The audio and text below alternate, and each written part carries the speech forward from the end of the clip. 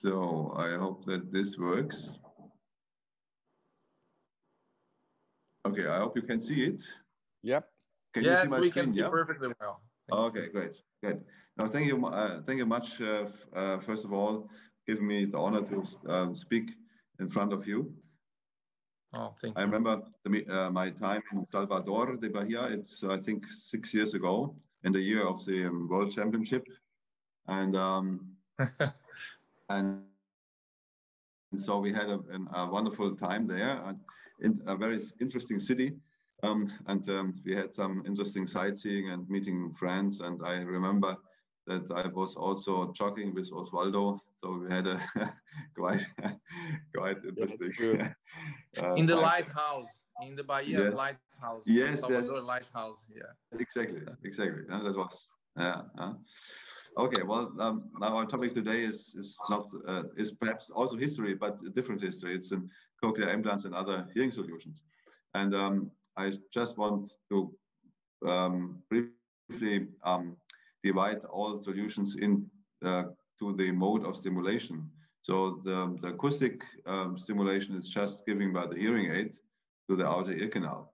The electric stimulation is by the cochlear implant directly to the nerve. And then we have the mechanical or vibratory stimulation through implantable hearing aids. And the vibratory energy is delivered to the inner ear either through the bone or through the middle ear. Now, that means that we probably, for all types and degrees of hearing loss, as you see it here in this chart from Cochear, we probably have some solutions. Now, unfortunately, not all solutions that were on the market are still available. For instance, the DAX or the Darcy here, Codax device has been withdrawn, and also the Carina has been withdrawn, so that we probably have some gaps here, especially in the area between this degree of hearing loss, the mixed hearing loss, with mild to moderate sensory neural component, and the cochlear implant. And that's, I think, the current situation, so that we still that we cannot really cover the whole field anymore due to this withdrawal of the products from the market. I mean, mainly for economic reasons. Now let's go for the first thing, a diagnostic procedure, where we have, I think, everything available from audiometry through imaging, through also the omics, and can also make a kind of prediction for the patient about his future course of hearing loss and what would be the best solution for him, not only today, but also in the next years, the following years. And I think that's important, that we always keep in mind what will be in 5 years' time if we speak about the solution today. Now let's first go to bone conduction devices. They actually have a lot of interest now, especially due to some new developments. So the classic one is just the percutaneous with the screw, as we can see here, still in use, very powerful, but of course has some issues with infection and cosmesis. There are some transcutaneous solutions such as the Baha Attract, which basically is magnet through the skin. And then we have active implants where the active component is implanted like in a cochlear implant. Of course, it's not an electrode, but a mechanical stimulator. And we have an external speech processor, so like the bone bridge.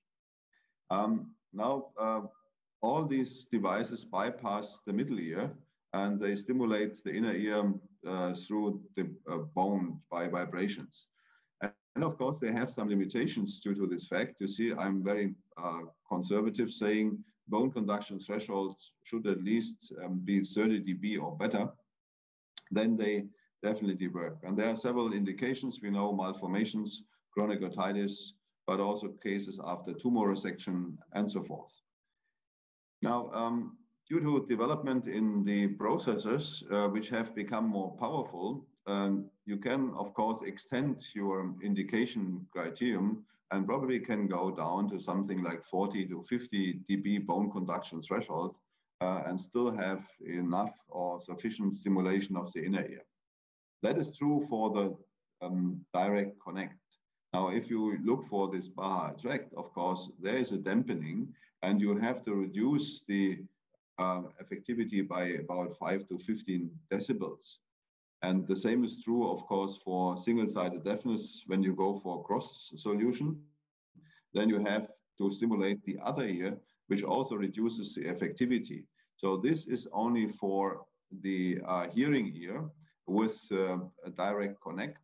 If you have the other solution, then of course your thresholds of bone conduction will go up, and you can serve patients, let's say, up to something like 30 dB. Here's some data from our patients. You see 58 patients, and that's basically the bone conduction threshold down here across frequencies, and that is monosyllable word scores. Now, if you would go for something like 60 dB, the patient should have, which is kind of, you can use the device in everyday situation, then you see that if you go up with your hearing loss, so bone conduction threshold becomes worse, then you see there's kind of cut off somewhere here. So that means between 40 and 50 dB, you see that the performance drops. And that is where we set our criterion today.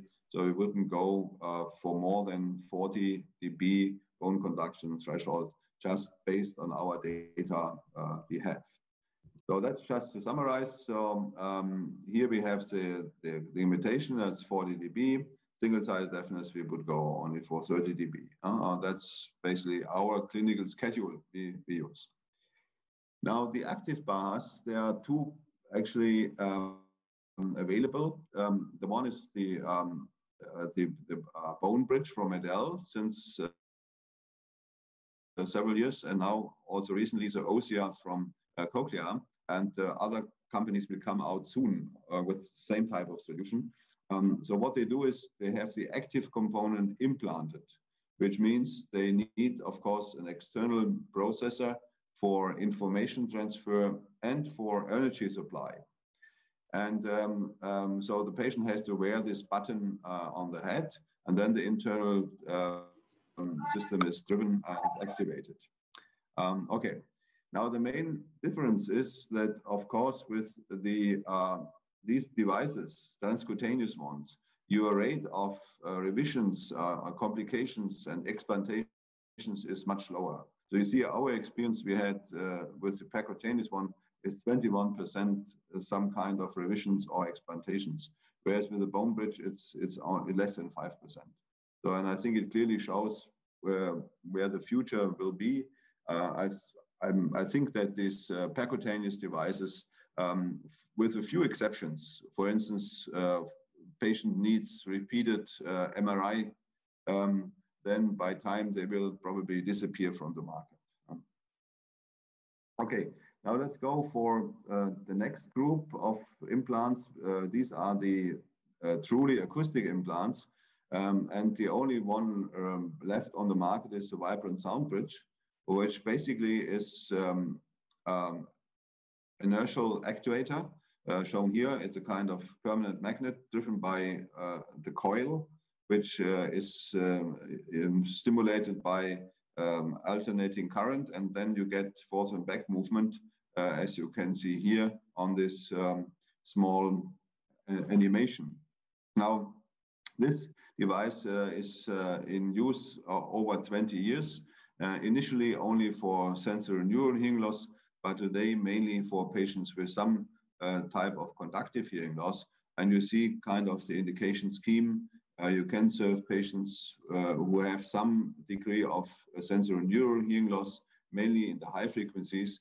The device, however, has some weakness in the low frequencies, and probably would say at 500 Hertz, the hearing should be not worse than 45 decibels or 50 decibels. Several options to couple it to the ossicular chain.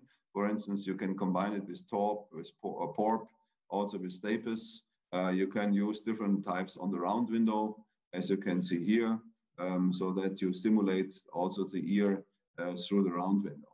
And this all is possible as long as you drive the inner ear in a sufficient way. And these patients, of course, have good improvement, Preoperatively to post-operative, you see a huge improvement in word recognition, or here SRT, also in noise. So they have significant improvement if you stay with the right indication criteria. Okay, now if these devices don't work, then the patient basically is a candidate for a cochlear implant. And our current criteria is that the patient should have less than 50% monosyllable word scoring with hearing aid. And if he has equal or less, then the cochlear implant will probably give him better hearing. And that's then, of course, something we can offer to the patient. Now, cochlear implant replaces the function of the inner hair cells. It stimulates the auditory nerve directly, and we can also create some tonotopic stimulation. So you see here one example, one contact is activated and a bundle of nerve fibers is then activated consecutively. But this graph already shows the problem that we do not activate single nerve fibers, but always a bunch of. And this is the reason why these devices can, so to say, give tonotopic information, but only in frequency bands instead of tones. And therefore, for instance, tonal hearing, like music listening, is much worse than with acoustic hearing. Okay, but they give enough information for speech understanding. Our surgical technique is standardized. We use it since many years, retroauricular incision, exposure of the bone. We create the mastoid, the bone bed, and then we expose the middle ear through the posterior tympanotomy, then exposure of the round window membrane. And in most cases, we use approach through round window, only in a few cases where, for instance, we have obliteration or there is a kind of a very narrow niche, then we also go for some enlargement, like here for, let's say, cochleostomy, and then we can insert the electrode very smoothly. We fix the electrode in, especially lateral wall electrodes, in this bone niche. You see it, press it in so that the electrode cannot move. We always take post-op CT scan in order to confirm that the electrode position is right, and also how deep the electrode is inserted. Special cases, well, there are different techniques. For instance, for obliterated cochlea, like split arrays, first and second turn can be drilled out, and we can place them there. The frequency of these cases has come down, I think, due to the fact that we see those patients with post-meningitic deafness very soon after the event, so that we can, let's say, be faster than the obliteration is. But still, of course, we see it. Malformations is a huge topic. I think we see all kinds of, like common cavity, like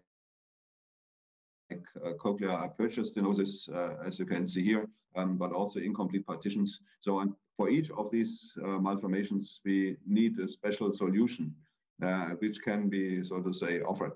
Now, there are some patients who have no internal auditory canal, or there is no cochlea. Then, of course, cochlear implant won't work. These are candidates for an auditory brainstem implant. Here you see now some features of surgery, common cavity. After opening, you see the gusher.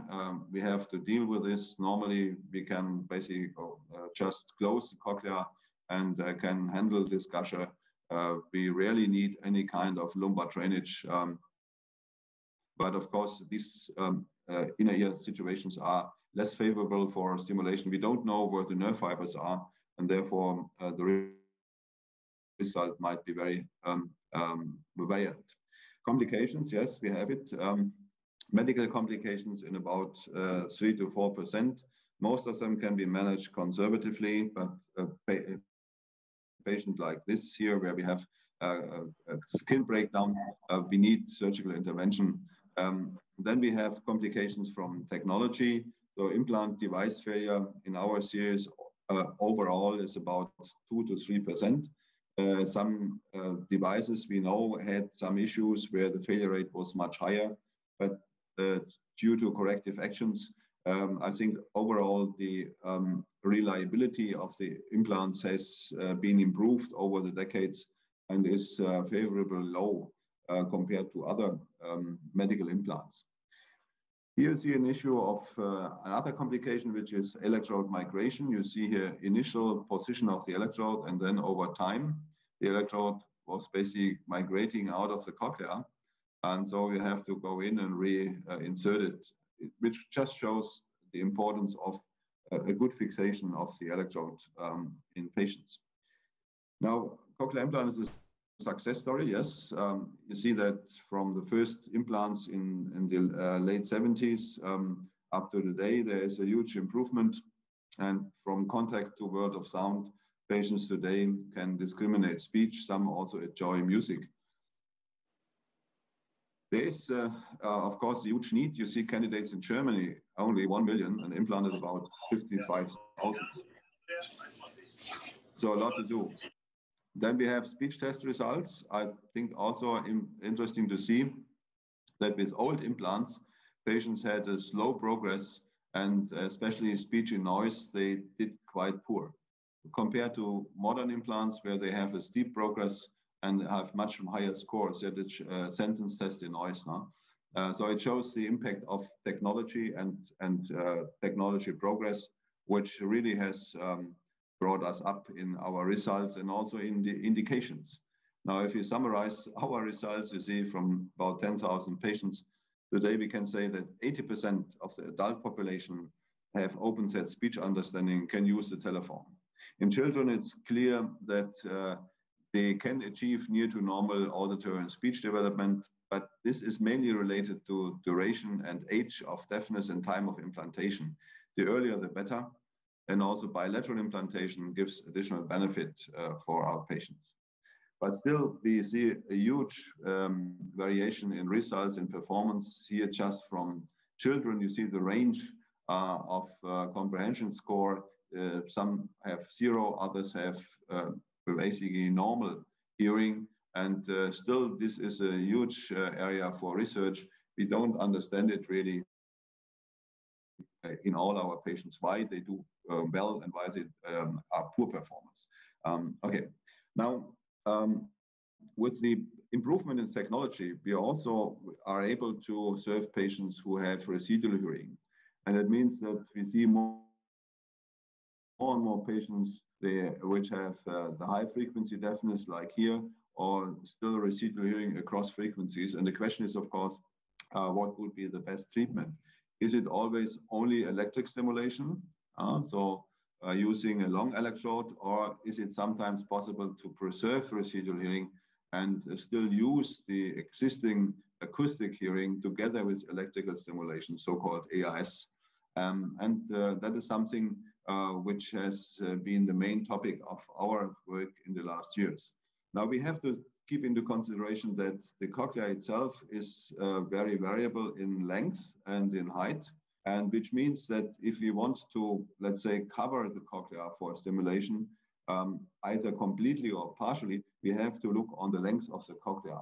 And this can be measured today just from the CT scan, and then we can make a kind of selection of the electrode or insertion depth. You see here kind of possibility to make a model of the cochlea, and then you can make a virtual surgery. You can place your electrode sort of virtually into it, and then you see how deep you would come with. The cochlear coverage, that means the part of the cochlea that is covered or reached by the electrode, is important in terms of what we achieve with speech understanding in electric stimulation only.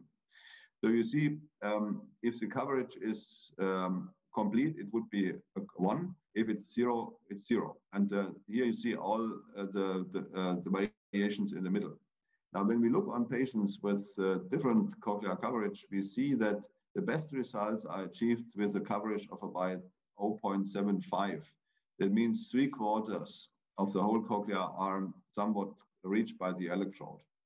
And this is true for different testings we have done. So what we would do for our patient, that we go measure the cochlear length, and then we choose, you see, from our portfolio of electrodes, the appropriate one, which gives us this kind of coverage. And here, that's our recommendation just for the metal devices. So if you have a small cochlear, then we use 24 millimeters, medium-sized 28, long cochlear, then the flex soft, which is 31 millimeters. So that's basically a rule of the thumb we can derive from it. Now let's go for patients who have a lot of residual hearing and who still can use it by their hearing aid. And you see in those patients, high frequencies can be replaced or restored with the electric stimulation, while low frequency are still given by the hearing aid, and we call it electroacoustic stimulation or hybrid device. Now, of course, we want to preserve the residual hearing, but the rate of preservation is dependent on the length of the electrode. So let's say for a short electrode, which is only 15 millimeters, the risk for become deaf is 7%. But if you go for a long electrode, like 28 millimeters, the risk to become deaf is 35%. So of course, if you want to preserve your residual hearing, you probably would go and use only a shorter electrode. Now, the downside of using a short electrode is shown here. If you have good preservation of residual hearing and the patient can use AIS, then your scores, for instance, here speech and noise, are very good, something 80% or so. But if this patient loses the hearing for some reason during surgery or after surgery, then he probably with a short electrode drops down to something which is very low, like 20 or 25%. So that means if we choose a short electrode for the reason of hearing preservation, it might be a bad choice if the patient has lost his hearing and is dependent on electric stimulation only. Because longer electrode, for instance here, shown a longer electrode for electric stimulation only, gives him better scores. So we have a trade-off, and the question is how to overcome. Well, we developed this concept of partial insertion, which means that we use a longer electrode, but insert it only partially. So for instance, here it's shown you have a long electrode, but you insert it only to a certain extent to cover the high frequency area of the patient cochlea. And with this, we try to minimize the risk of becoming deaf. But in case the patient would lose hearing, we could just go in again. And the second step, move the electrode deeper in. So the afterload the electrode then deeper.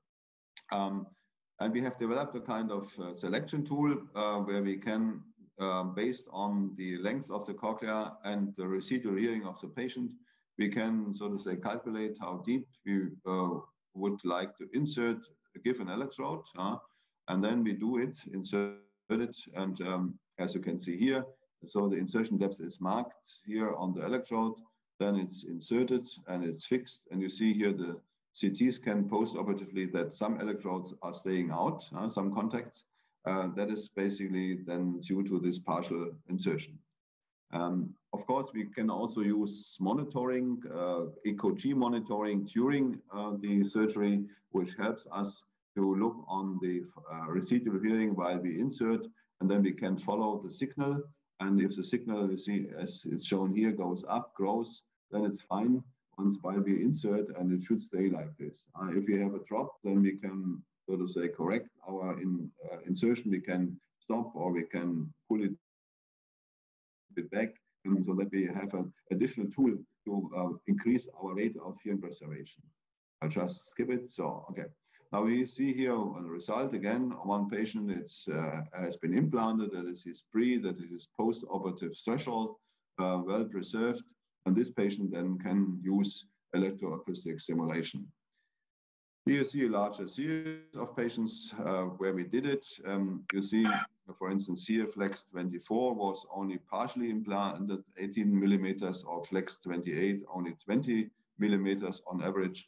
And you see the hearing preservation rate, very good preservation in 70 or 60%. This is a rate of deafness, and only one patient lost his hearing. So I think it's kind of a concept that probably works. And you see here the results of AIS doing very well. HSM sentence test in noise. You see patients go up after 3 months, 6 months, And you see they have very high scores with this kind of combined hearing. And I think it shows that we should aim at really achieving it. Okay, so summarizing, patients who have little residual hearing, the low frequencies, we would go for electric stimulation only, use the appropriate length of electrode. Patients with good residual hearing, low frequencies, we would go for ARS and try to preserve residual hearing and using this concept of individualized cochlear implantation. Now, future, of course, we want to become better. We want to serve patients with presbycusis, but this means that our preservation rate has to go up, something like 90%, like in staple surgery. And of course, there are several tools we can use. Today, we concentrate on better surgery, for instance, using robotic systems, but also drugs that are administered together with the implant to reduce the trauma reaction. Just show you some things. Here, drug delivery to the cochlea. We can use the catheter to inject steroids right at the time of surgery, and then we insert the electrode. The recent development, the most recent development is now a drug-eluting electrode. We started a clinical study recently where we have an electrode that basically is coated with dexamethasone, and the electrode releases this dexamethasone after implantation. And the first results we have got are looking quite promising in terms of reduction of impedances, but also hearing preservation. But there are very preliminary data. The second one is that we use robotic surgery, that we go for kind of using a robot to help us to insert the electrode in the most atraumatic and best direction. And you see here such a system where a trajectory is planned, and then this trajectory is basically followed by help of a kind of tool that exactly gives the trajectory for drilling down to the cochlea and also for electrode insertion. And you see here how it's made. It's basically a drill path. The chick is made intraoperatively depending on the patient's anatomy by the planning. And this chick then is, you see, brought then on the patient's head here. And then you see the drill in the patient's head really goes then directly down to the cochlea, exactly in the trajectory that has been pre-calculated. You also can insert the electrode not by hand, but with the help of a robot. You see here one recent development, the so-called Robotol, which is a roboter that helps you to insert the electrode with very low speed, something which might be also important. And you see here an insertion tool we created. It's a pneumatic system. You can insert the electrode very slowly, precisely in the drill path as I have shown you. So this all will probably come into routine practice once the systems have been really integrated and become more handy and easy to use. Well, our vision is, of course, we want to give the best possible treatment for each patient, and we want to make it very individual so that we also can tell the patient what is the best treatment option for him, and then also do it in the most precise way as we can do. And with this, to serve our patients using all the possibilities we have available today. Even it sounds sometimes a bit, let's say, very advanced or not yet in practice, but we know from history that many things that initially were kind of exploratory or experimental later became then routine. And I'm sure that many of these developments will go the same path into our practice. Thank you much for your attention. Oh, thank you, Professor. I would like now Professor Lenarz to make some comments or some questions about the wonderful presentation. Yes, thank you, José. Thank you very much, Thomas, for your always very interesting presentations and full of new information, and the huge experience that you have in Hannover always give us some new thoughts. I also just to comment a few things and to ask you some some doubts that I have. First, I like it very much your comment about the osseous, the bone anchored hearing aids, or not. We have not to say Baha today because it's a trademark, but the bone anchored prosthesis. The threshold of bone conduction is very, very, very important. And I like very much that you put that in the active ear, your limit for implantations is 40 dB. I think that this is a very important issue. And although the manufacturers say that we can put implants for hearing losses higher than 50–55%, I think that we should be care about this, and I agree totally that the limit of 40 dB would be more safe for the patients. And regarding the unilateral hearing loss, for the contralateral, we have to have a normal osseous threshold, 20 dB. It will be the better situation for a good diagnosis. So thank you very much to confirm these thoughts. After that, I would like to ask you about your experience with the vibrant sound bridge in the round window. That you have many cases when you put the vibration devices in the round window, and how are your results about this? Yeah, I think the results are in principle are good, but we see a lot of variability in the results, and I think one reason is that the precision of coupling is still an issue. So we know about these differences in anatomy. So for instance, the width of the round window is very different. Also the angle at which you can place your coupler is very different. And then of course we also have issue of how much space do we have to the hypotympanum. If you have patients with high jugular bulb, it can be difficult to create enough space to bring it in. So there are many issues which explain part of the variability. And then of course we also cannot control very well the preload. That means how much force is really on the coupler itself at the membrane.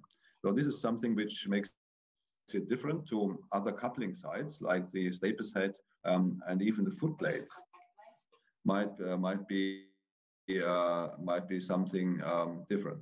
So I think this explains part of the issue. So we try to improve the situation by creating a different coupler, which allows us to control some of these parameters. But we also have this fibrosis that is occurring after surgery, which of course is very difficult to control.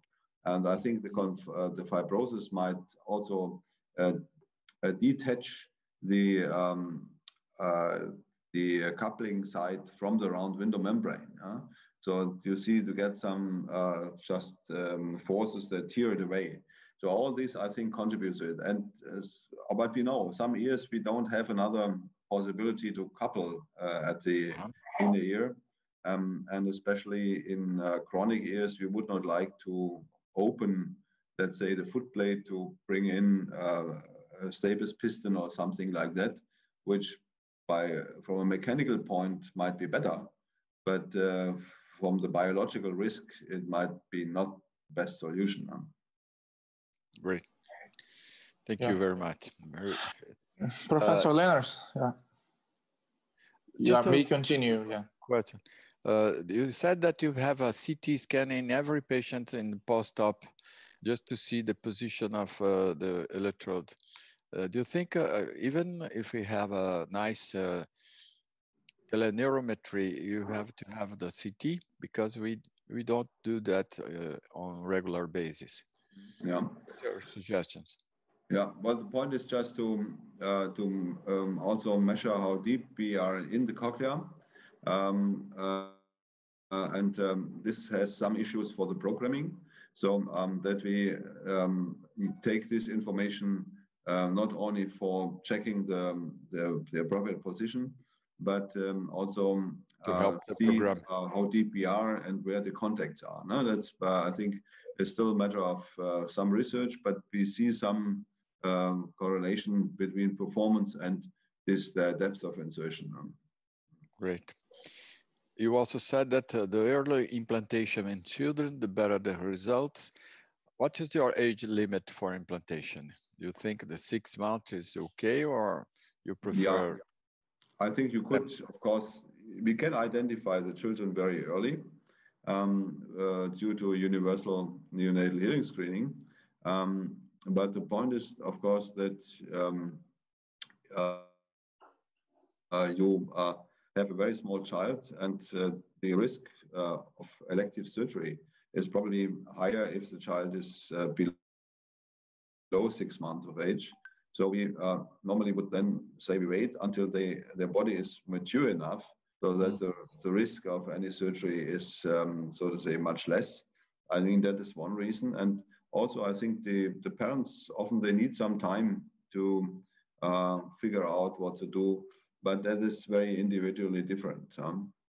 If you have post-meningitic deafness, for instance, then we also go for earlier age, at 4 months. I think the youngest we have implanted is something like 3 months. That was just after meningitis. To, let's say, implant before obliteration occurs, which is then a difficult situation. Okay. And the last question, Jose. You also mentioned that for hearing preservation, you can use a long electrode, but doing a partial insertion, and later, if the hearing decrease, you can introduce it or put in the electrode in the covering a more space in the cochlear. But don't you think the fibrosis or any change in the inner ear can prevent this insertion, or the? Yeah, what your experience?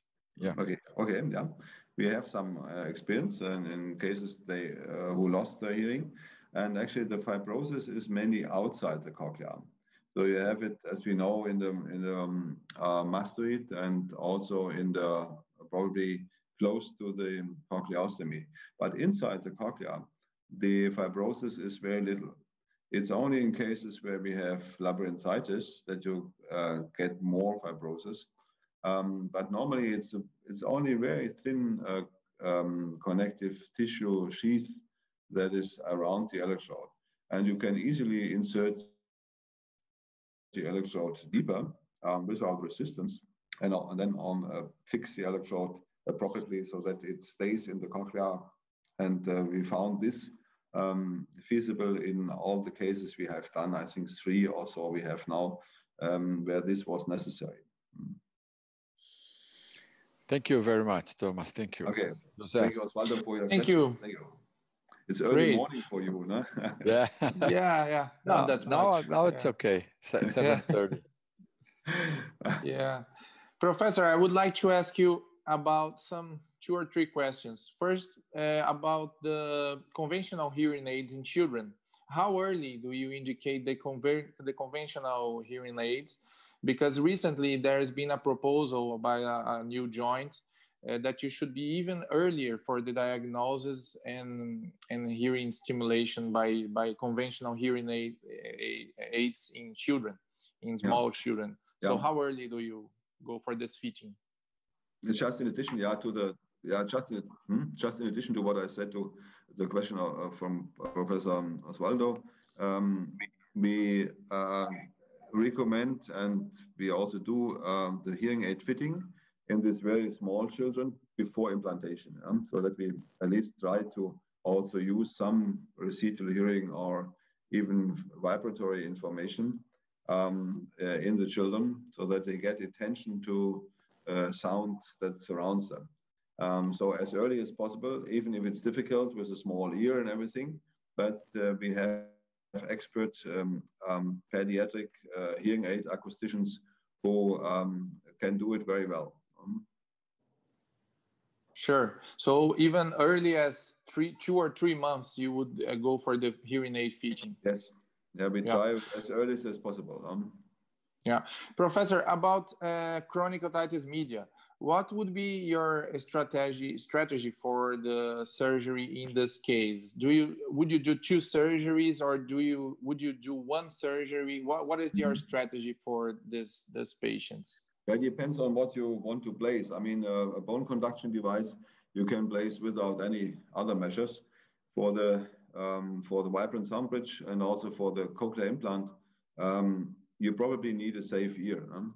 And the point is that, of course, you should not have any infection, any risk of exposure of electrode or the actuator through skin breakdown. And that is the reason why we do first the ear surgery in order to get rid of the infection and the inflammation. Depends on what we find. Let's say we have just eardrum perforation, we'll close it. If we have some cholesteatoma, remove it first, and then wait, and the second stage, then do the implantation. Now, in cases of radical cavity or canal wall down, or where we have cases where we cannot really do a closed technique, then we would go and do a subtotal petrosectomy with blind sac closure, so that we obliterate it with abdominal fat, and then we go in after 6 months and do the implantation. That is, I think, in our experience, the safest way, and we avoid this kind of complicated cases where you do only a 1-stage procedure. You do the eradication of the inflammation and at the same time the implant. In our experience, this has not really worked out very well. So we had too many cases where we had then an infection breakdown of the skin and so on. And so we basically have given that up. Great. One last question, Professor, about Meniere's disease. In some patients, you may get improvement in the tinnitus and even in the hearing, but sometimes the patient still has dizziness or schwindel. And what would you consider? Of course, this is a rare situation. And how would you manage? Of course, we try medical therapy, but would you consider endolymphatic sac decompression or even intratympanic treatment in a patient that is already implanted? Yeah. So, I mean, what you could do is to give him either the gentamicin, that could be one option. But what we do at the time of the cochlear implantation, for instance, we make a sac decompression. Because it's just in your way. So with the implantation, you can also do the sac exposure. So then you have this kind of treatment. If it's still persistent, then it can have different reasons. So one is the Meniere's, the other could be due to the implantation. It's hard to see. And to do some nerve section, I think we have done only, 3-4 cases after implantation. Very rare that there was a need for that. But of course, you still also could do that you go in again and make your nerve section, retrosigmoid or even translap approach. Oh, that's great.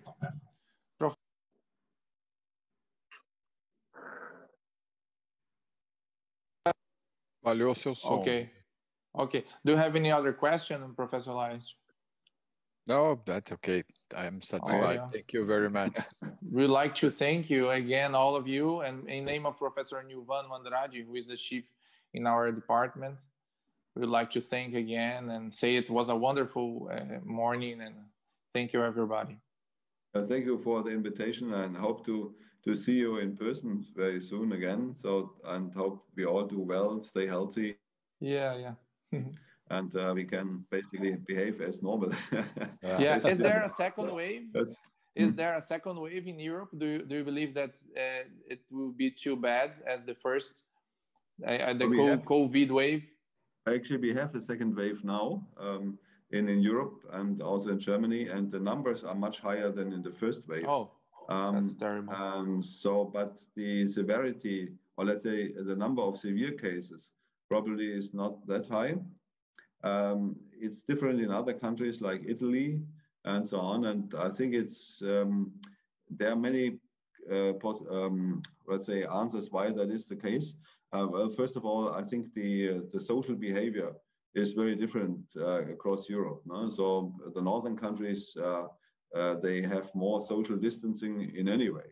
So we have many more people who live alone, or you don't embrace the others, you don't kiss them, and whatever. So that's very unusual in Germany. So, Yeah.